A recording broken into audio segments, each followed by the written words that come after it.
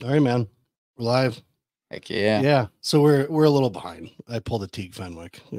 We're kind of talking a little bit, but just want everybody to know we are joined by great Eric Barnett, the Wisconsin homegrown Badger. It's good to be here. Yeah, it's awesome to have you in the house, man. Oh, yeah. I think you're the third athlete I've had in the house. Nice. Otherwise, I have Zach here all the time, Wisconsin grappler. But yeah. So, dude, I mean, it's great to have you here. It's great to be able to talk to you again. I know we had you on once before, so we kind of at that point we dove into like the beginning, like things that you're doing before. But and we'll dab a little bit into some of that, kind of building into just your 4-year career, and then plus the things that we just talked about, the outside projects you have going on now. So let's kind of jump into that. With high school wrestling, and I think I asked another athlete this the other day. When you were going from high school and you were, I mean, watching you at the Bianchis and stuff up at Kangaroo, and you guys always going hard, right? So the tempo you guys had, that transition kind of going to college, was that tough? Kind of going from a regular high school practice to a college practice? Yeah, I mean, the pace of it was definitely different. The expectation was definitely different. And then get my butt kicked is a little bit harder. Makes the practices a little bit longer. Than in high school. High school, I was usually always holding my own. Right. So getting to that college room right away, and couldn't get out from bottom and stuff like that. Yeah, definitely made the practices a lot harder. Well, and I want to touch on that a little bit because I talked to Genrich about that.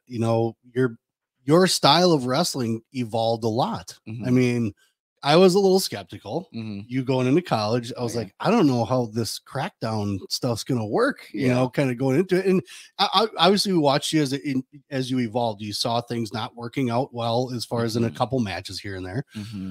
But then we noticed the difference. You were starting to put your bottom game, especially is what I talked to Chris about. I was like, man, he was like snapping out like after his second year of being in college, like he's putting the work in. So we obviously knew that you were willing to put in whatever it took to make these either all-American status or getting on the podium, whatever it took. Right. So with some of the things that you learned that you were able to, like, was it leaps and bounds beyond what high school was? The knowledge that you're getting from some of the athletes, but your coaching staff as well. Was that a huge detriment to the things that brought you up? Yeah, for sure.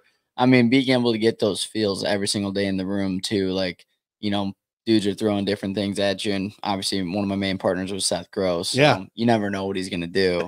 And being able to get that feel, day in, day out, learning from those things and asking a lot of questions and playing around positions and stuff like that was huge to be able to kind of progress in those positions, especially with bottom. I mean, I was always scared to shoot my freshman year because I was like, well, if I get taken down after I shoot, I ain't getting out. Like, I wasn't getting out from any dudes. So that was like the main focus when COVID shut everything down. I was training on my own and getting in, whatever room I could find, and they'd allow us in. It was like main focus was bottom, being creative. It's not super orthodox stuff that I do from bottom. I think that's why it works, right? Sometimes it's doing random, fat man rolls and stuff like that, and just hitting stuff, out of nowhere, and being creative from bottom too, and not so, solid in the position or anything. And that's, part of why I'm dangerous too. I can pin dudes. So from bottom and it's happened. We watched it happen, so that was kind of the fun part about just everybody, like I said, from high school, the naysayers, he's not going to do this. But I, as an athlete, when I was young, I changed, so I was like, I had my doubts, but at the same time though, too, I was like, he's going into a completely different environment. He's going to learn from some guys that know what's going on and be able to pick some stuff up. Now, did I know that you were going to be the guy that was willing to listen to that, kind of thing? So that first year was kind of, everybody's kind of feeling it out, like it, because we were watching, especially Fox Valley, we're watching because we're excited to see one of our guys in the Big Ten. So was that a little scary going to the Big Ten though? I mean, we're talking about a tough conference, man. Yeah, I mean, it's the premier conference of wrestling, right? I mean, Big Ten day in, day out, especially, January 1 hits and Big Ten season starts, and it's, next 2.5 months of wrestling. I mean, last year I remember I went in a streak 5 matches straight of top 10 guys in the country, and it was just absolutely insane. Wow. Like that it's just crazy. Like, you're not getting that in any other conference. So yeah, I mean, it was kind of scary in a way, knowing you had to perform week in, week out. Like, you don't have any, like, quote unquote easy matches. Right. You're not running in there and you're like, yeah, I know I'm going to pin this dude in a minute or whatever it is. So, well, kind of expound on that. Talk about the mental side of it, because I mean, I don't know. I can't remember when mental mindset came around, but like, I mean, you guys obviously have coaching staffs and guys that have been through the ringer and done things like this, but daunting on your own, right? Because you're on the mat by, like we always say, by yourself. Yeah. What in kind of a mental side of it, as you start to work through a lot of things, were you able to kind of work through it on your own? Did you have to reach out for help? Like, how did you do that as far as getting through some of those tough spots? Yeah, I mean, having teammates that kind of, older than me at the time, that kind of walked me through it, and just, I think the main focus was not getting too high on wins and not getting too low on losses, because they're gonna come. I mean, there's one dude who never lost a match in college, so I mean, not getting too high on the wins, but definitely, like, the focus is not getting too low on the losses. Like, if you lose on a Friday, you better be ready to go on a Sunday. At the end of the day, we look at the NCAA tournament, how crazy it is now. I mean, you got 29 seeds placing and stuff like that. Like, knowing that you have an opportunity. So I always say, like, 3 days, and like even the Big Ten tournament, like, it's fun, it's crazy and all that, but really don't matter as long as you qualify for nationals. If you want to be as high of a seed as you can, but still doesn't solidify anything for you. Right. So, okay. Definitely not getting too low on the losses and going from there. Yeah. So with COVID, you talked about, as far as having to get out and trying to find places to train, were you finding yourself back home, or were you traveling across the country? Like, where were some of the places you had to get out to because I think each state was kind of different, right? Obviously, depending on your Democratic or Republican side of it, whoever decided to deal with things in a certain way. Did you find yourself mainly staying at home during that COVID period? Yeah, I was home the whole time. Genrich was willing to open up a room for you. G and Chris and Keegan. Trained with Keegan a lot, and I was putting a lot of miles in, not lifting a lot, just focusing a lot on wrestling. It was really nice. It was fun. I mean, a lot of people hated COVID, but I freaking loved it. Gave me another chance to kind of recuperate from the college season, got my butt kicked, and kind of zero in on things. I mean, I lost a lot for the first time in my life, so it was kind of like, oh my gosh, am I built for this? Like, this is tough. So kind of was wonderful. Yeah, it was kind of nice to, like, go home and be like, all right, let's take a step back. Let's retry this. I'll come in totally new. And no, it was good. Just finding rooms around, the Appleton area, Fox Valley, and dialing in on things and trying to get as good as possible. So when you came back home and were things kind of questionable during COVID? Like, did you guys kind of wonder? Obviously, they canceled the championships, but were you guys kind of up in the air? Like, NCAA didn't know if they're going to have a season, or the next season, especially. Were you guys kind of on the end of, well, it doesn't matter, let's just go somewhere and wrestle no matter what, and kind of blocked out the news noise, I guess, essentially.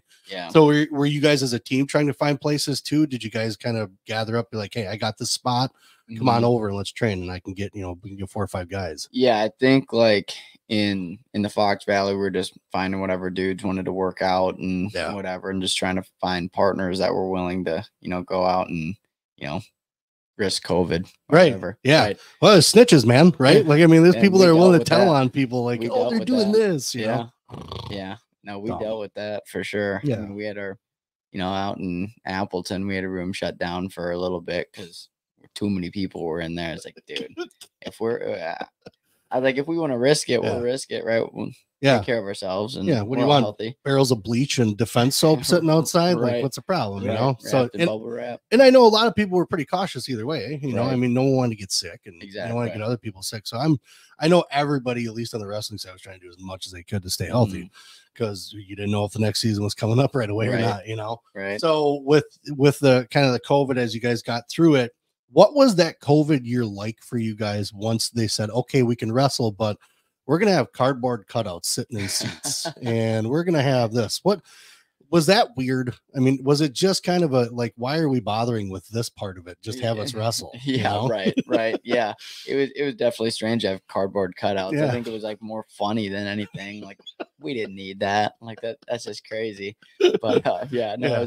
It was, I mean, it was just wrestling. It kind of made it easier to just show up and wrestle. Like it's not anything bigger than it is. It's just wrestling matches, almost pretending like you're in the room wrestling a match. Like there's nobody there. Yeah. Like everybody will see the result this time, but like, yeah, just going out and wrestling. And it was obviously real low energy. Yeah. Hands like, raised, 10 people cheering for you. Well, I don't even know at the time if they could raise your hand. You had to like do it yourself or whatever. It's like, and I'm just like, I'll just get off the mat. Yeah. Like I'm done. I remember like probably my, biggest upset or whatever I ever had was pinning Devin Schroeder when I was 0-2 on the year. Yeah. He was number 2 in the country. I went and stuck him. Yep. And there were like 8 dudes in the stands. I was like, what the heck, man? Where's Flo when I need a man? Yeah, like right, for real. Right. If this place was packed, it would have been so cool. But yeah. That's crazy. Yeah. So I mean, you guys missed out on it quite a bit. I mean, just I guess on the fandom side of it, you know, really you guys still got to compete. Practices must have been pretty weird. Didn't you guys have to do like temperature tests and stuff just coming in the building? So yeah, we were, dude, I think like through the PCR, the rapid testing and all that. And then we had to do like spit tests and all. Dude, I was getting tested like 9-10 times a week. Like it was insane. It was, I think it was before every single practice we came in as a rapid test, 2 spit tests a week, and then like a nose test or something like that. Where's USADA when you need them, right? Yeah, right. Seriously. It was crazy. It was absolutely crazy. Yeah. So I get it. They're, trying to stay open and everything, but I know. And the schools too, they're trying to make sure that they keep whatever they got going on. Because liabilities. All the liabilities. Yeah. So with that COVID year kind of, winding down, things were normalizing, I guess, for lack of a better term. Yep. For you guys. And then the tournaments, everything kind of came back around. Mm-hmm. Did you guys, and only because of COVID, did you guys kind of find yourselves maybe, I wouldn't say refocusing, but regaining some traction to being a normal type of season? Because there are pressures that come around with, I mean, you guys have TV schedules to go by and everything like that. I mean, where pressure is just a little bit easier than once the COVID stuff you're like, all right, finally a normal season. I can kind of let my wings flap a little bit here, Yeah. Was that something you guys embraced as far as like, let's just get back to normal? Because I mean, I can just go into the store, man. I didn't even want to go to the store, right? And I'm a kind of a people person. Man, I sure enjoyed 6-foot distancing. Yeah, right. I'll tell you that much. Right. If we could have just kept that for a little bit, that'd be great. Yeah. What was that? What was kind of the mindset once this COVID thing lifted? Was it just the same thing? Just back to business. It definitely made it like COVID with no fans in the stands and kind of just showing up. We didn't know what was going to happen. So we just kept showing up and wrestling. And it definitely like progressed, like, the next 3 years after that in my career, like just being more relaxed, like, it is just another match and just, trying to keep that mindset, even though there are fans in the stands now and people watching a little bit more, whatever it may be. But yeah, it definitely helped me like relax. Was that your first? That was the first All-American year for you, wasn't it? Yep, that COVID season. Sick. Yeah, it was sweet. So let's kind of expound on that a little bit. I mean, obviously the environment and stuff like that was different, but the competition was still the same, right? I mean, you're still going on a mat and wrestling a guy, which I don't think you guys had to wear masks. Did you to compete? No. Okay, because we had to do that here with the high school kids, which made absolutely no sense. No, it's crazy. Not whatsoever. So at least you guys didn't have to go through that. But with your All-American season there, did you find yourself maybe just kind of a little more like, all right, this is okay. Everything that we've been doing is just fine. My mindset's great. What were some of your thoughts after that season accomplishing that and then focusing coming up to the next season? Yeah. I mean, I think I went to that tournament, the 19 seed. Obviously, nobody imagined I was going to All-American. Yeah. I didn't really know it was going to happen either. You don't know. First NCAA tournament too. So I was like, I've never been here, pretty crazy and chaotic. But yeah, once I got the job done, got on the podium, then after that, it was kind of a thought of like, dang, I can like really pursue a title. Like this is like realistic. Like I'm not trying to like keep my starting job. I'm not trying to, win a couple matches at the Big Ten tournament. Like I'm like, I'm really doing this shit. I'm doing it. Yeah. Especially after my freshman year. I think, I don't know exactly what my record was, but maybe I want to say somewhere around like 15-10. And I was like, damn. Over 500. Yeah, over 500. I was like, yeah, that's sweet. That's sweet. But in the Big Ten, it's like, yeah, over 500 is like, okay, like you might qualify for nationals through this bracket and everything. And when it got canceled that first year, I didn't qualify. Like they canceled the tournament. Yeah. And I was like, I didn't even qualify. Yeah. So whatever.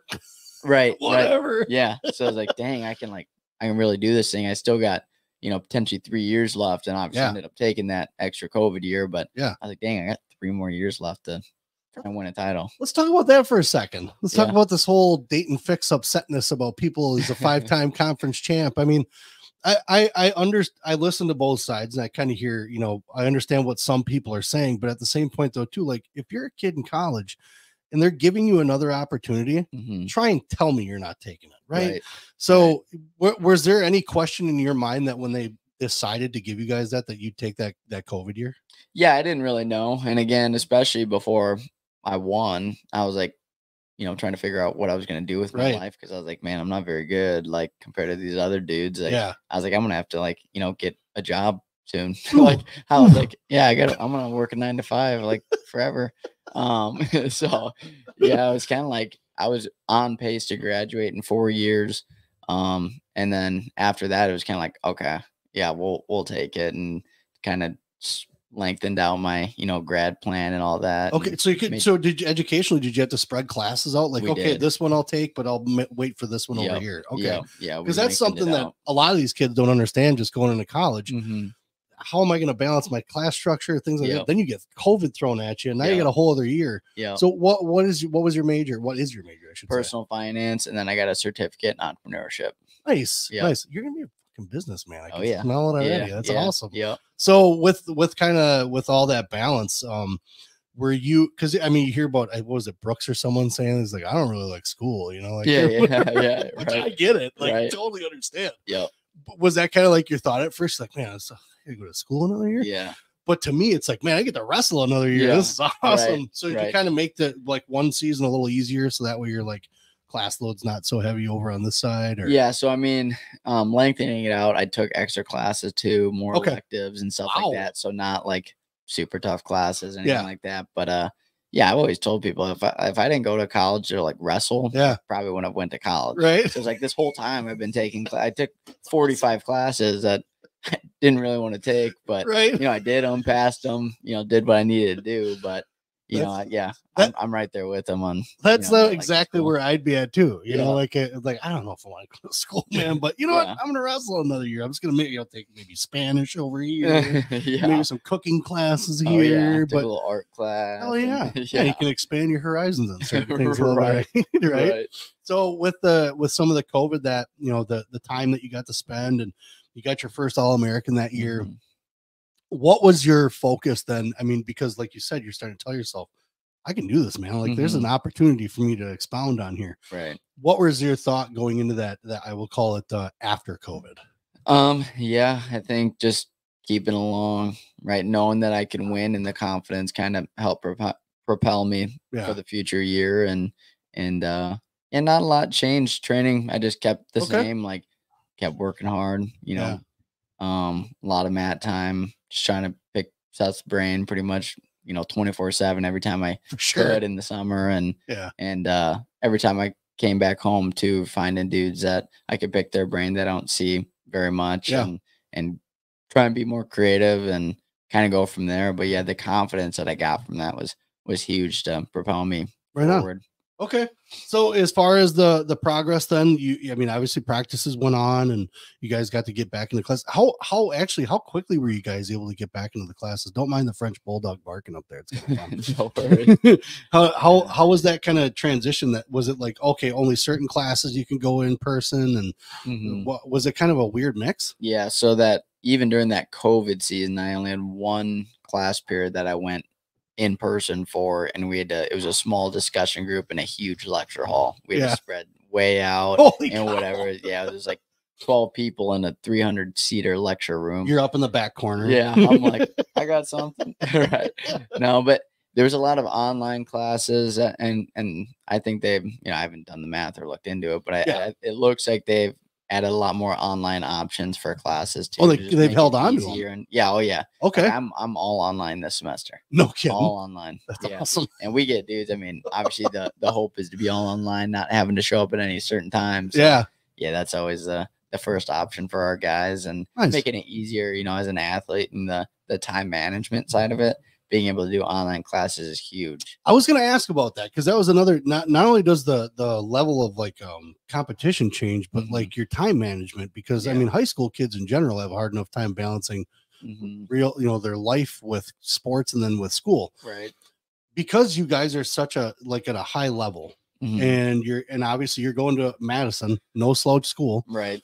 So how was that a big struggle going into college with management? It was, for sure. My freshman year, I definitely struggled with that. You know, getting all the work in, obviously, college classes aren't easy. There's very few that are, you know, kind of cakewalks or whatever, and like trying stuff out. But yeah, it was definitely hard to like manage my time of going to classes, getting my study hours and getting my workouts in, cutting weight, you know, doing all those things. I still got to eat, do lunch, like all those things add up. And yeah, it was pretty crazy to, you know, and living in a dorm, travel time, all that. Yeah, it was pretty chaotic that first year. Do you find yourself, was it classroom, wrestling room, classroom, wrestling room? It was. Yeah. That's what it was. Really, it was like morning workout, straight to class, eat, you know, maybe have another class, and then you work out again, and then it's like, oh, 5 p.m. now I got 3 hours of homework that I have to do. Like, and then, you know, bedtime's at 9 because you got 5:45 a.m. workout or whatever it was, you know, that freshman year. And were you ever a video game kid? I was never good at them. I played them, not a ton though, but yeah, I like playing video games. I get Liam lost at the end of the day. He comes home, he does his homework, he does all right. I'd say he's a 3.6, 3.7, you know, kind of kid. But he comes home and it's like he disappears. These kids with gaming, like he's buddies with Peyton, like Lee, you know. So those Lee boys are all about being online gaming and stuff. And as soon as I'll go up in like first 10 minutes, he's comes home, and I go upstairs and look, and he's up there doing homework. Then all of a sudden, half hour later, you hear whatever, he's like yelling at someone on a video game or something like that, you know. So I just find it interesting to be able to find that balance of because I don't know how he's gonna do, because I'm not giving him.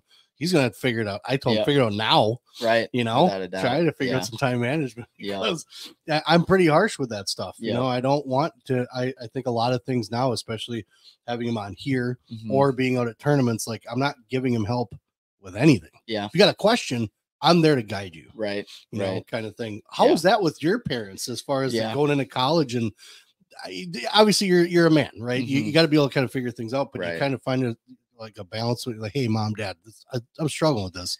Yeah. Or you seem pretty tough. You seem like you can dig down by yourself. They let me be independent since I was in middle school, and a lot of the tournaments when I would travel, I'd just go with other kids and travel with their families. And my parents, I'd leave, they'd send me with a couple dollars, and then I'd come back and they'd be like, good job, or dude, what the heck? Yeah, right. It's like that's kind of the balance, but it was a lot of independence and weeks away from my family. Even when I was like 12, 13, like let me learn to be independent. I definitely think that helped me in college, like trying to figure things out. And definitely a lot of phone calls home. Like, dude, I don't know what, you know, a lot of time I was like, dude, I don't know what I'm doing here. Like I suck. Like there were days I'd come home and like, dude, my body hurts. My grades aren't good right now. Like, I don't think I'm cut out for this. And they're like, hey, just keep showing up, get your work done and show up to, right. And just keep chugging along. I think that's why COVID was so good for me to kind of like rejuvenate and all that. And like a reset button. Yeah, it really was. And kind of a second chance, kind of, because I was like, dang, I don't know if I'm built for this. Like, this is crazy. Yeah. When the COVID hit and there were some of those seniors that didn't get that back, and obviously they weren't opted for that year. Right. Were you guys in the room kind of like just as disappointed? And I mean, I would imagine tears are being shed, you know, as far as that's tough, you know, I mean, especially for guys that are going to qualify. Right. You know, were there any types of like wants to like, I'm just going to throw it in now kind of thing, just because of the disappointment, you know, not even so much that I'm not made out for this, but just the disappointment of what's going on.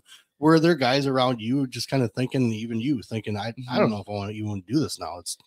It's over with. It was just so much happened so fast. Like it was like, Yeah, I think it was on maybe a Thursday, the Thursday before nationals, and I remember coming back from class and we had practice at 3 is maybe 2:15, and everybody was in the room. I was like, what? I've never seen that before, and everybody's sitting on the bleachers, and Bone was talking to them, like telling the news, and I'm like, oh my gosh, like, that's crazy. And like we had an old team too, so it was like 4 or 5 guys. I want to say that their careers are done, like they're just done. Man. And so for them, and I didn't see. I mean, we got kicked out of the dorms right away. Like we had to go back home that next day. We're out of there. So it wasn't a lot of time to like be like, dude, how are you? It was like, you guys didn't even get a 30-day eviction notice, man. No, right. It was like, luckily I'm only a 2-hour drive home. These dudes, like some of these dudes live in Cali, and all that, PA like, and everything. Right. Like they're traveling away. Like I didn't see any of those dudes, and man, I mean, I can't imagine. I mean, for me again, it was a good reset. So I think for a lot of the guys, the young guys, it was like, okay, I learned a lot in my first year. How are we going to come back and change things and like be able to be better when we get back, and you know, understand the time management that goes into it, and wrestling and all that. That's the hardest part is that, and that's like kind of one thing that I worry about is the time management with Liam. You know, it's kind of getting into the swing of things. But it always seems like it doesn't matter what school you're at. There's always guys that are there that have been through the stuff, you know, and so you can reach out to them, coaches, things like that. So, all right, COVID's done. We're done with COVID. Okay, so All-American. Okay, so we're gonna go into that next year. When you got into your third season, then. Technically third season. Right. Yeah. When you got into that season, you All-American, your eyes are on the prize. You're like, oh, shit, I can really pull something off here. Were your, like, I guess when a guy thinks that and sees the opportunities, did your training change? Did you try to up it? Were you trying to like, I want to maximize this, or were you like, no, what I'm doing is good, I'm gonna keep it just where it's at? Yeah, I think I kind of stuck close to what I was doing, just because, you know, it worked. Right? And I want to say I was working, you know, so hard anyways. It was like, you're trying to find that line of like, because I think there is still overworking. So it's like whether you're, you know, working to the point where, and I always go with this too. If I'm doing, you know, 5 sprints at the end of the practice, all those 5 sprints like really making my cardio that much better. I don't know. I can't tell you that. I'm a doctor or whatever. Scientist. Right. Yeah. But the thing it does for your brain is huge, and knowing that you're doing extra work. So just sticking to that, and you know, 100 push-ups, 100 pull-ups, sprints after practice, doing extra stuff, asking questions about technique, just keeping that the same, and, you know, and definitely listening to my body. You know, as a freshman, didn't do a very good job of that.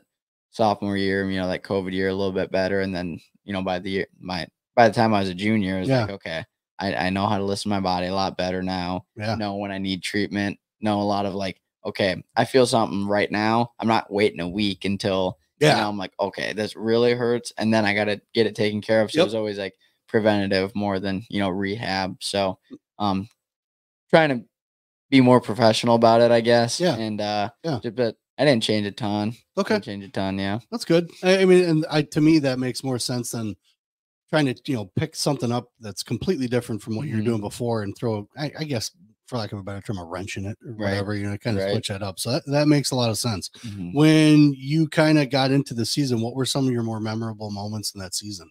Yeah, that year it took, so my first and second seasons at the Big Ten tournament, I took 10th. Yeah. I was like, the year I All-American the first time, I was an at-large bid. Didn't actually automatically qualify. With the wins early in the year, we assumed I was going to go, but we didn't know for sure. Right. So Big Ten tournament that third season, took second, made finals, obviously automatically qualified. You know, I think I got maybe a 6 seed. I think that was, it's like 6 or 7. Yeah. So it's super solid to, you know, be in that position to kind of be like, okay, you know, I'm supposed to be an All-American this year. Going into the tournament, like knowing who the route should be, and everything like that. Just a lot more confidence in there, and knowing I've done it before too, because this season was the first time I actually won my round of 16 match. Never made it past the second round, and, you know, on the front side. So, but the first year lost in round of 16, wrestled 3 matches back to place. And then that second year was the same thing. Lost in the second round, but then it was like, okay, I know what I got to do. I've done it before, you know. It's fucking resilience, man. Especially coming on the backside. It's tough. Holy cow, dude. just a gauntlet. It's tough. I mean, and let's think of it this way. Number one, you guys get into a college room when you're freshmen, when you're young, you're already wrestling guys that are on the top of their game. Right. Now you're getting to a tournament on top of that. That is every guy that's probably just as good as every person that's in your room, if not better. And now you got to work your way through the backside of that to try to get someone. Holy crap, man. Yeah. And assuming everybody's peaked and everybody's banged up too. So I never use that as an excuse to okay, you didn't place at NCAAs because you had a sprained MCL or something like that. It's like, dude, everybody's hurt. Yeah. Everybody's got something going on. Just because most of us don't, let it be known. Just like everybody bitch about it all the time. Right. Yeah. That's the thing that's like with college wrestling that I've seen a lot with like the forums and the Twitter sphere and all that. Yeah. It's like, hey, how'd that dude lose that match? Like, dude, you have no idea what's going on with that dude right now. Like he could be, half dying right now. Yeah. Showing up and wrestling. He's like, that's what I do. Like, I've been there. I know dudes have been there. And it's like, kind of feel like that's your job in a way, right? Well, for sure. Wrestle. So, yeah, it's like I'm not calling in sick, for this duel and to see what happens. So it's just us fat old guys, sitting out this side. Like I said before, speculation of we think we know it all, right? But we don't know. Right? Yeah. And even with me having some of the background I have with athletics, I don't know. Right. Even if you guys walk in, one guy could be limping a certain way, but that doesn't mean he's actually hurt there. Right. Maybe he's playing mind games with someone, maybe he's got a little trick up his sleeve. Seriously, you don't know. Right. So with that season, kind of, I would, to me, did that feel like that second All-American? Was that a little more to you just because of now we're back to normal. Now we've got guys that I know they've been training just as much as I have. They haven't had to skip around the country to find a spot. Did that kind of solidify even more? Because I want to say your third one was like a fucking statement. Like, yeah, guys, sure. Suck it. I'm back. Yeah, I'm doing this. Yeah. Was that first one without COVID, all that stuff being around? Did that feel a little better? It did, because there were a lot of people saying it was a fluke. Yeah. Obviously, people. You've been dealing with that shit for a while, man. Always. I was like, after a while, I'm pretty sure it's not a fluke anymore. I'm telling you guys, I'm not overrated. Like I've been winning pretty much forever. So no, the second one felt so good. And some of those EIWA dudes or the Ivy League guys who didn't get to wrestle saying it was a fluke that, some of these dudes plays. It's like, hey, if I've learned anything about the NCAA tournaments, nothing's guaranteed. Yeah. So it's like, man, so that second one felt so good to get. And, sure. And went out with a win too, taking seventh. So I was like, all right, I'm not, the last placer. Nope. So yep. That guy is right over there. Yeah, right. That's the one. Right. So we'll get past that now. We'll get into the last season here. Knowing that there, again, there was so much that you've already been through, and now this is your last year. Were you want to say, were you more comfortable than ever? I mean, because like you said, you'd been through it how many times?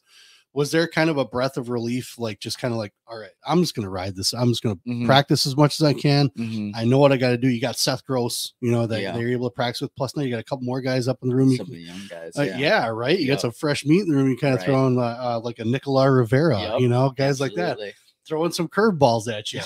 Having some fun with it. Were you having a little more fun this time around? It was definitely a lot more fun. Yeah. Besides the weight cutting, that's never fun. Sucks. But it was definitely a mindset of making sure I'm healthy for March. The whole season, lost matches.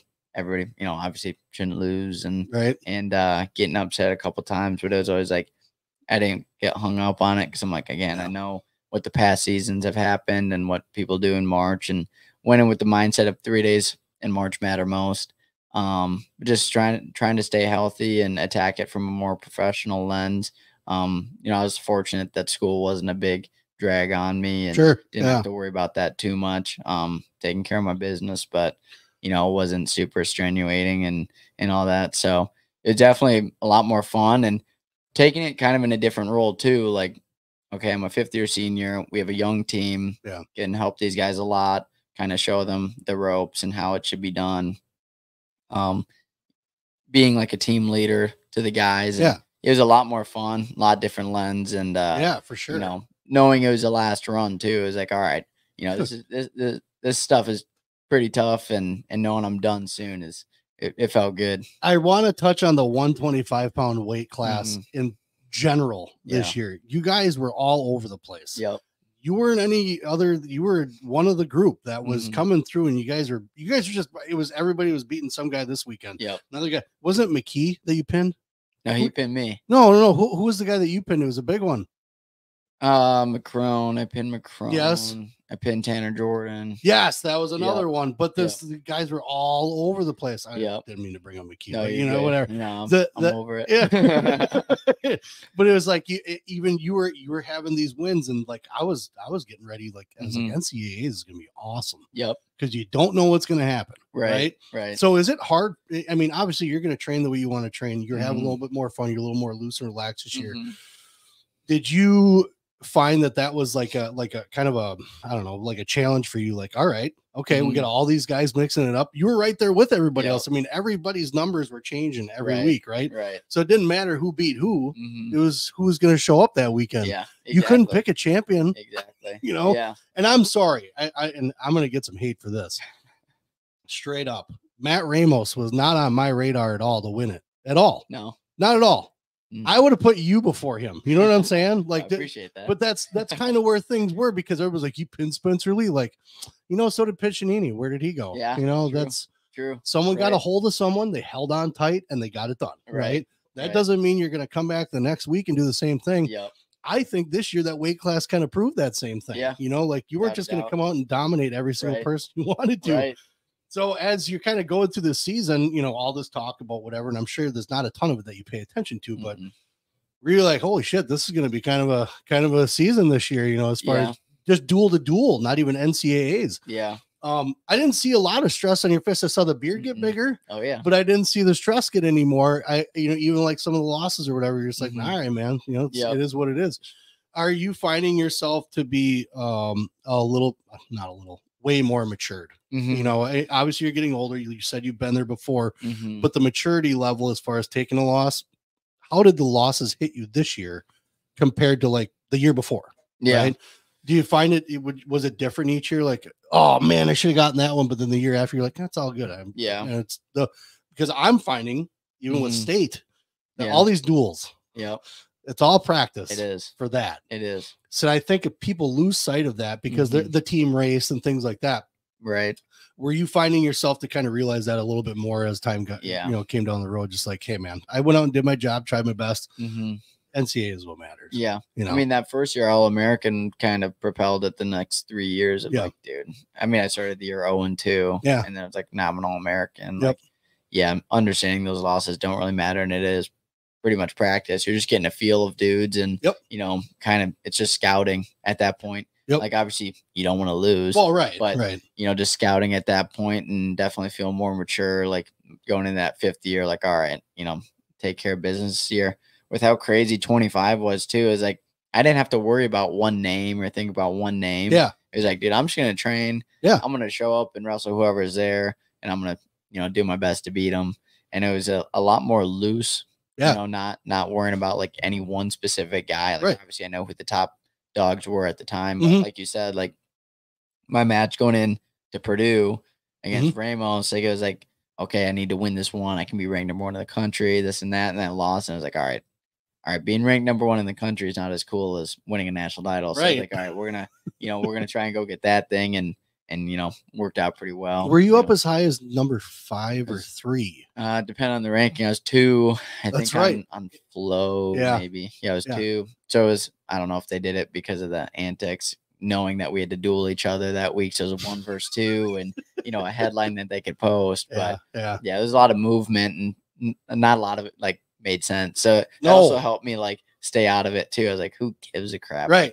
What you're ranked, and especially in November. Even with these kids, Liam's 20 on one, he's 13 on another one, and he's 8 on or 9 on another one. It's like, I don't understand who's buying what, like who's into what, you know, like I don't understand where are they taking off season stuff and putting freestyle into it. So I would imagine and it's hard, I can imagine, especially going to college, you're pumped to be there. You probably watch him a little bit more, but then as you grew, like you just said, like whatever. Yeah. NCAA is what matters. Yeah. Man. This whole dual stuff, whatever. Yeah. So that's why like the McKee thing didn't even stick out in my head as far as like a win-loss thing, right? Yeah. Because it was so back and forth. Like McKee got pinned a couple times before that, and then or lost by 5 or 6 or whatever. Yeah. So it was very hard to even try to imagine who's going to take that number one spot. And I think that's kind of what was going on. But now, as you got through the rest of the season, what I don't get, and I've always had questions on, how, like, what qualifies you for the NCAAs? So based on your season, I think you have to have like a 700 or above, like winning record or winning percentage. Yeah, I think that's one of them. Because like however they earn the allocations, I honestly don't even know. I just kind of like, all right, cool. We got they just let you know. Knock. Yeah, they're like, all right, Big Ten, 125. I think this year we had 9. It's like, all right. And even for me, I was like, all right, take top 9, automatically go, and I go win a national title. That was just like, I don't even, I should probably know that, but I don't really know exactly what all goes into it. Interesting. And all that. I know if, win-loss percentage is part of it, but the rest, I don't even know. Well, it just proves more that you're kind of on the mode of, I want to practice, I want to go wrestle, and I want to perform. Right. And that's all you gave. I'm going to call you little guys, but all you little guys did that this year. Like, it was fun to watch the whole season. Right. I was especially impressed, like I said, watching you grow coming from the high school season to now and how you've evolved. I mean, just in general, the wrestling, your attitude, just seeing the different styles that you're kind of putting across the board, and but still being Barnett, you're still doing the Eric still thing. Pinning dudes. Yeah, exactly. Right. I mean, you were still just like you were in high school. I would say, and this obviously you were before Nicolar, but like you have that flair with some of the stuff you do, and you started doing it on bottom, like you said. And I was like, holy shit. Yeah. Like there's an evolution here of Barnett, right? Right. So you kind of, you wrap up your college career. You ended extremely well. What was the placement again? Fourth. Dude, losing the last one, whatever. Yeah. That's that one was that was a bonus match. Right. I was trying to get a pin. I was like, it's my last college match. I'm gonna go in. And, obviously still trying to win. I was like, kind of really want to pin this dude. Like that'd be pretty sweet. Cool way to go out. Right. Whatever. And I think that's the best way. I honestly, knowing that coming from, and I'm going to expound on some of the harshness that you came from in high school, some of the people just talking shit and whatever it was, but then you grew from that, and knowing that you're just like, I'm just going to let this rip. Right. Like, who gives a shit about the placement after that? Because you're having fun and you did it that way. Yep. So you're getting done with school pretty soon. It sounds like you're going to be around town for a little bit. Be around town. But you have started this thing. Yep. So Complete Wrestler. Yep. Let's talk about that a little bit. So the Complete Wrestler was something we talked about a little bit before we started. The Complete Wrestler was something that sounds like you're trying to bring the whole gamut of what I guess a wrestler should know about, right? And what better way to give it back to than the kids that are coming up, right? Exactly. So talk about that a little bit. Yeah, I mean, in my 5 years of wrestling college, I think I've learned that, like we've talked about, like the losses don't get too low and the highs don't get too high. And, as I progress through my career, is more focused on, okay, how's my diet? How's my nutrition? Meeting with my nutritionist all the time, strength and conditioning coach. Hey, do we lift today? Do we not lift today? And what does it look like if I don't? If I do, what's the lift? How are we dialing it into, based on my injuries or what hurts, how sore I am when I compete, all that stuff. So dialing it on that end and talking to our sports psychologist, learning things from him. So that's kind of the approach I'm taking with these camps, is we're not just bringing in good clinicians to teach wrestling. We're still doing that. Yeah. Right. We still want to get better at wrestling, but in the breaks, the lunch breaks, I'm not just, send them out and, they're going to some ham and cheese. Right. Ham and cheese sandwich and, strap your shoes back up and go wrestle. Like, we're going to be bringing in dudes, nutritionists, high level nutritionists, at the University of Wisconsin. We did that last year. Yeah. Bringing in wrestling mindset guys. I'm going to be there, doing my spiel and feel pretty good about where I'm at with the whole wrestling mindset side of it, knowing that any dude can win if they believe in themselves. And but we're bringing in a lot of different, areas of focus, sports med, all that stuff to be able to talk to these kids about what it really means to be a college wrestler. Because I didn't have a lot of guidance going in. I was kind of like, all right, I'm going to show up. And then they're like, when I get there, they're like, oh, do this, do this, do this. I'm like, okay, well, now 5 years later, I didn't do a lot of those same things. It was like, okay, this is what works for me. Everybody's different, but hearing, the stories and everything that we're bringing to the table at the camps is going to be huge for kids, especially the high school kids looking to wrestle in college at whatever level. Yeah. They can kind of hear those stories and be like, okay, maybe we can do this. And the plan, the idea is to stay in touch with those kids as they go to college and helping them out. Yeah. How I can. And, okay. And yeah, I think of it as a whole human approach to wrestling, right? We're trying to make good employees, good wrestlers, good humans, healthy humans. Yeah. We're not just teaching them technique. Right. Again, still want to teach them, high level technique, show them, some of the funky stuff that I do, and, That's right. and bringing in other guys that, are super solid and have had a lot of success, and let the kids hear the stories and hear what it's like to be a college wrestler, instead of just like, here's 20 moves, I got paid, I'm ahead home. So so let's talk a little bit about what you're trying to bring. What do you think you're bringing that you think would have been helpful to you walking into a college room? Yeah, a lot of the sports, the wrestling mindset side of it is huge. Understanding nutrition better. Did they just throw you like, hey, you got to make sure you make weight? So yeah, I mean, I knew nothing. When I was in high school. I'd cut weight, and my post match or my post weigh-in meal would be Cheez-Its and chocolate milk or whatever, the crazy stuff, whatever I could think of, right? Yeah. Whatever I could get my hands on. Yeah. And then a lot of my nutritionist about, all right, we're gonna do, how much fruit do we need to do after weigh-ins? How many ounces of fluid do we have? At a specific time. Within that time frame of, and it was a lot different this year with the 2 hour weigh-in versus a 1 hour. How do we dial that in? Yeah. So, and then what works for me, what works for somebody else, like my diet, after a weight cut is different than, DJ Meaties or whoever it was on the team. Like, we're all varying in that way. So dialing it in, like, there is no one size fits all. Everyone's different. That. So yeah. Timing of, I'm a lightweight, so I'm usually first match up. So I got even less time than these other dudes. Yeah. That, might have 3-4 hours to, to wrestle and warm up times. And there's coaches have their job of like, okay, this is how I did it. Yep. And so I think you can do it. And then also having the resources of like nutritionists, like, is like, okay, this I know goes well in your stomach, you can gauge how you feel, and that's why we do a lot of like practice weight cuts before the season. I don't think this year we made scratch at all, but we made, I want to say like +2, +4, +6 or something like that. Okay. Like shrinking the body, dialing it down. And, Bono does a good job of like tapering it down, not just saying like, okay, on this day you're making scratch weight, you better be ready to wrestle. Like, he's, gauging us down week. So those guys were paying attention to it with you. For sure. Your coaches were. Sure. So it wasn't just like you're walking in the room and they're just like, hey, make sure you're 125 next week. Right. And then you're off to your own devices. Right. That's kind of what I was curious about is, were there guys that were like, hey, we know this is hard. We're here to help you kind of thing. Right.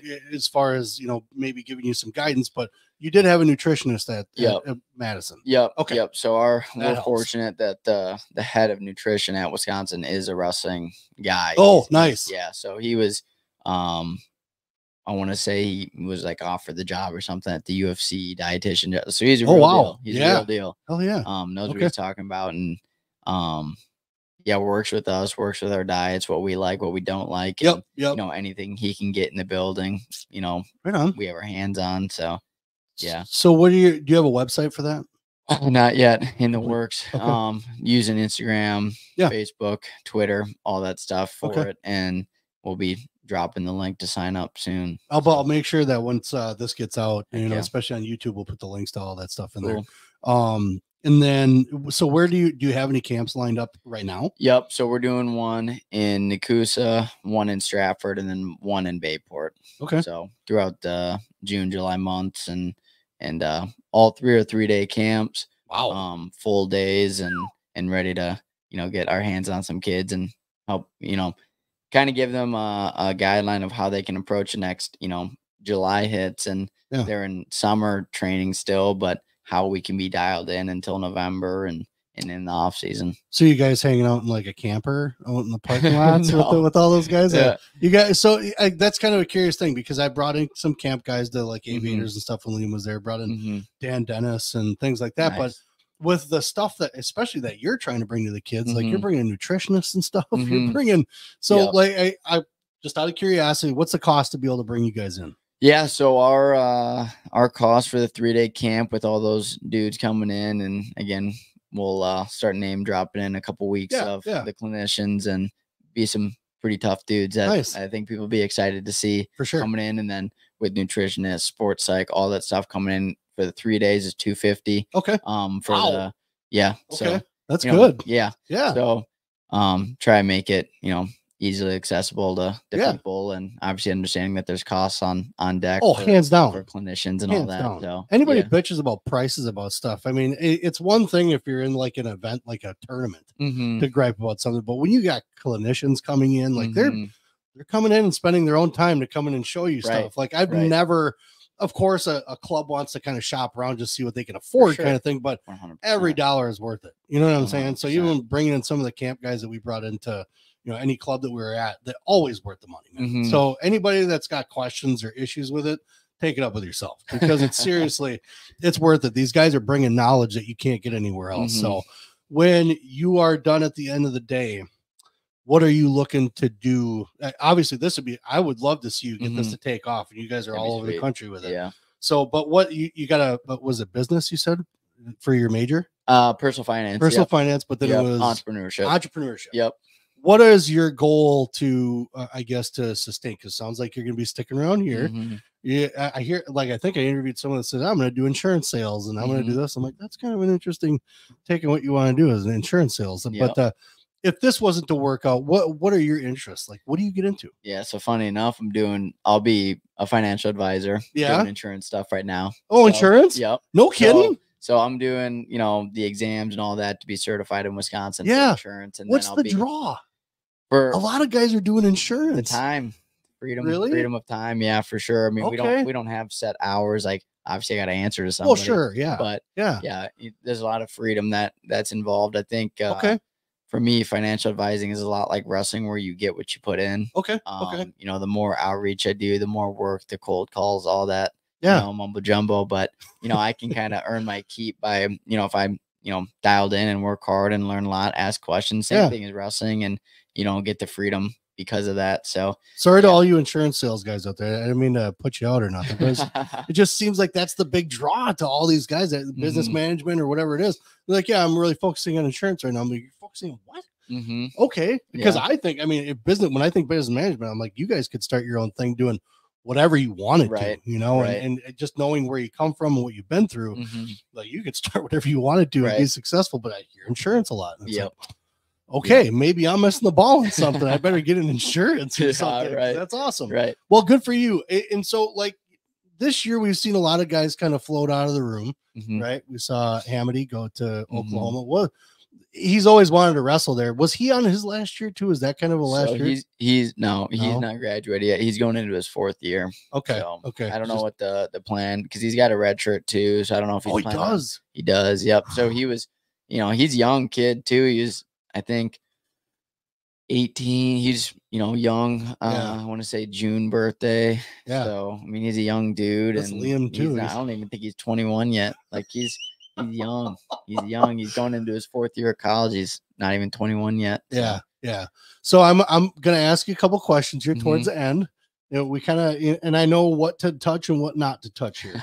So you're going to be done with Wisconsin, right? Now, do you plan on kind of going back and helping the room at all? We'll see what they want, right? I'm open to it. Right? I want to help the next generation, big Wisconsin guy, and that's touches on the complete roster too. That's why I got 3 in Wisconsin, right? I could go down to Illinois and or Iowa, Midwest, anywhere, but I want Wisconsin to be good. I want us to keep, and we're getting good with AWA and all those dudes and Czar and RT and all that. We're getting real good. We're on the map, and I want to keep that going. So speaking of coaching, you kind of eyeing up any coaching things here? I'll be around. Yeah, I got some things in the works. I'll be coaching in some degree, no matter what, and whether it's privates or practices, drop-ins, clinics, camps, all that. I'll be around. Do you have like 5 or 6 interests of places where you'd want to coach? High school wise, college? Yeah, college would be the goal. Ideal. Coaching in college. At the end of the day, it is a business. So that's the side of it that for sure that I don't like playing too much, the business side of it. Yeah. Just want to help kids be able to make a living doing it. But yeah, a lot of interest, a lot of opportunities, and I'm curious about where it'll go, how things play out around the country, and with NIL, you never know what's happening, and yeah, you never opportunities. Absolutely never know what's happening with NIL right now. Right. So that's where, obviously there's a lot of people that are asking about, what's going on with the Wisconsin room, what's going on. Obviously, we know that everybody has their own plan, right? Everybody's got their own thing going on. We can hear speculation about certain things, and I told you this before we got onto this. That's all us guys on the outside can do is speculate. Exactly. And that's it. Exactly. So there's a lot of questions on the forum, and I think I'd be a dickhead if I didn't put it out here. No, that's fair. But and I know you can only say so much, but as far as the room, reading the room that you're in, how do you feel next year is going to go, and maybe the subsequent years down the road as far as the coaching staff? Yeah. I mean, I'm not the AD. I'm right? not I don't make the decisions. And, and again, I think we have a really young team, but, I might be biased because they were my practice partners, but Nick Lard dropping down to 25, Zan Fugit potentially at 33, Brock Bob's in, seeing how that lineup goes. Dylan Poy's in the mix too, around there. So we got Condon, we got dudes like Meckler, he's a vet, in his ways, trusting in himself, and up and down the lineup, we got a young team. I'm excited to see how they do next year, and not a lot of returning NCAA points or nothing like that. Correct. A lot of opportunities. Yeah. A lot of opportunities there, and wish them nothing but the best. And I think we can see some big things happen from that young group. I don't want to bring the young guys down. So if you guys do watch this, just hold on a second. But there are some people concerned. There are some people watching from the sidelines, us speculators, are watching from the sidelines thinking, what the fuck is going to go on next year? We just had Hamady leave. You're graduating. So you're done in the room. And it's not to say, you just mentioned 4, 5, 6 guys that have potential to do the things they need to. And a lot of people are questioning the coaching as far as, and again, you did your thing, you progressed and did the things that you needed to do. But a lot of people throw this out like, well, I don't think they can develop this guy and they can develop this guy. I think there are certain coaches that know how to do certain things and certain coaches that excel at doing certain things. They're trying to figure some other stuff out. Right. Again, I'm not a coach. I don't know what it takes to coach a Big Ten team. I don't have the knowledge of coaching a Big Ten team.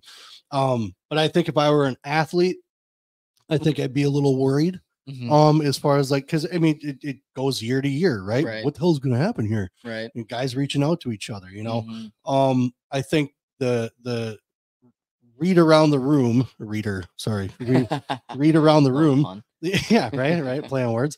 I think that people are still excited. There are a lot of people that still have high hopes of what we could see from the Badgers next year. And people can hate me. I've been a Hawkeye fan since I was 5. It's just the way it goes. So I don't necessarily look at it that way. I look at it from an outsider's view of well, here's what's happened the past 4 or 5 years. You've had some of these guys that were really strong wrestlers coming in. I think a lot of people question the developmental ability of what's going on in the room. Right. As far as what you're concerned with, obviously you're not going to be in the room that much anymore. You want to help, grow your business and do the things you're going with a complete wrestler. Do you see, as far as just your site, do you see that this coaching staff goes on for the next couple of years? So, yeah, I mean, definitely I could see it happening. The contracts there. Again, so. Right. Yeah. So again, I'm not the AD. Right. I'm a speculator now too. So, yeah. Right. I'm not in that sphere anymore, but, I think that I've talked to the coaches too recently, and really have been open to them, and they've been open to me the last 5 years about how we keep developing as a program. Yeah, and they're open to anything, and they're definitely making changes for the better. It sounds like, and again, I'm not in there, so I don't see it. Now, but I think there's a lot of opportunities. We'd be mistaken if we didn't take those opportunities and use them. And we saw the NCAA performance and the season this year, and it's just a lot of room for opportunity and being optimistic about it and where we're at, and trying to develop those guys and we're doing, through my 5 years, we've definitely changed the course of how they've tried to develop guys, and they're trying new things and doing more of more of a whole human approach too, about our personality tests. We've done those, and meet with our nutritionist more and diving into some of those other aspects. And I think of it, a coaching staff as like a pie. Okay. And you're trying to get, 100% of that pie filled. And how can we take Reader's strengths and Bono's strengths and Seth's strengths and Garrett's strengths and make that 100% pie, right? And right now I think there's some overlap on that pie. I don't think we're at 100%. I don't know if any coaching staff is at 100%, right? No. But trying to get as close to that as they can is huge. And I know there's a lot of emphasis on trying to make that a thing and grow the program. And you know, and we're also learning a lot too with NIL and transfer portal, and it has changed the landscape, man. It's huge. I mean, it was already a business to a degree. Yeah. Now it's only almost only a business, right? There's a lot of money involved, and which is great for the athletes. I absolutely love on NIL. Well, yeah, hell yeah, man. You know, did you get hit up with any kind of like, hey, saw what you did last year? You want to come here? There's a little poaching. There's a little tampering going on for sure. I'm not going to out any program. Well, no, so was it the coaches or were there athletes reaching out to you? It was no direct conversation with coaches. So I don't know the ins and outs, and I'm not a lawyer, so I don't know what's legal or not. But there was some. Hey, I know you know this guy. This guy's going to call you and be like, all right, this is what's on the table. And all that. And, okay. Yeah. But you stayed. I stayed. There was nothing enticing enough to get you out of the grasp of the Badger claws. No, man. I was there for 4 years and wanted to finish it out, at Wisconsin. Yeah. I have families here. There's a reason I decommitted from North Carolina when I was a junior to come to Wisconsin. I want to be close to my family. Yeah. I'm engaged. My fiance lives in Wisconsin, up in the valley, and Liam didn't want to leave too far. Liam kind of asked me about this. Like, well, you think Eric got any NIL offers? I mean, I'm sure he did. I was like, but he's on his last year. Right. You're gonna uproot yourself to right. Unless you already had and that's the only way it would happen in my eyes. If you had coaching interests someplace else that you were getting an offer from, why would you change? Right. Why would you leave? So you stayed in Wisconsin. So that's even sweeter. Yeah. Some people want to chase the bag, and I don't blame them for wanting to go get paid. If it's they don't make the rules, right? No, they're just going to get paid by them. Yeah. And then wrestling's not a huge money sport, so if you can get paid doing it, go do it. Yeah. We don't have a WWE for NCAA wrestlers, right. Exactly. They tried it a couple times. Right. It didn't work. Right. So you have the complete wrestler. It sounds like you're putting down roots in the Fox Valley here, from what I hear. So that's even better. Yep. Any thoughts on opening a club? Yeah, I've thought about it. We'll see what happens, and I want to give back to the community that helped me and where I grew up in, and it's awesome. And we'll see. Definitely going to take it slow and not jump into it too much. I'm obviously starting a job soon, so we'll see how that whole thing goes, and a lot of responsibility there, and but definitely a lot of camps, and looking to do privates, clinics, all that stuff. I'm glad you're bringing it back, man. Yeah, it's good to see. It's good to see that we'll have something, another guy, because as far as I know, Cleaver's around once in a while, but then we have Robert Lee. He came from Pitt. Now we got you here. We probably got a couple other guys that were in the NCAA. So it's really good to have this now. I think just mounding up this mounding of knowledge. Yeah, for sure. So it's really cool that you're bringing it to the kids like that. Guys, again, look for the Complete Wrestlers on Instagram, Facebook, I believe too, Twitter, whatever. He probably got on TikTok too. Who knows? Yeah. But look on all social media for the Complete Wrestler with Eric Barnett. Obviously he'll have information on those pages. He's got clinicians he's going to be lining up, so pay attention, stay tuned. We've been going for about a little over an hour, and we're going to talk a quick hour. It was a quick hour.